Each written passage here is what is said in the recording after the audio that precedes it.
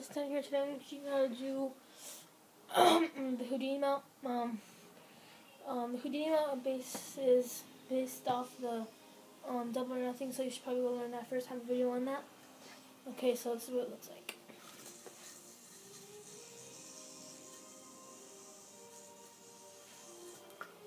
Okay, so the Houdini mount is just double or nothing, and except going over your index finger, you're on the non-throw hand, you just go over it with your thumb.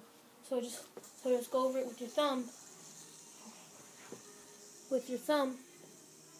instead of your index finger, your non-throw hand index finger. So just with your thumb.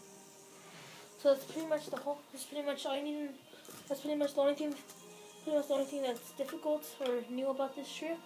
So just do that and do the rest of the trick regularly, and it should look like this. Okay, now all you're going to do is drop the string. Drop the string from your thumb, and it should turn into a trapeze if you're doing it right. I'll tell you. So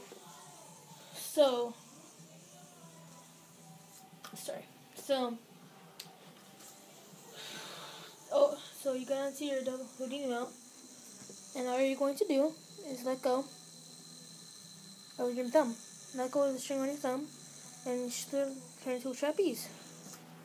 And if you want to make it look cooler, all you do is, as soon as the string pops onto this,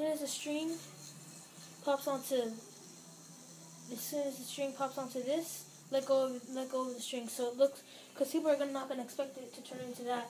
It looks like a magic trick. That's why we call it the Houdini mount. So this is what it looks like on the cool way. Sorry. Let me try it again.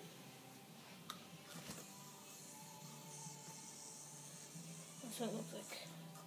Okay, thanks. I'm using the Dark Magic 2 Acid Wash. Shout out to Yo-Yo Master all day. He has some pretty cool tricks and unboxings. You should probably go subscribe and look at his channel. Bye. Thank you.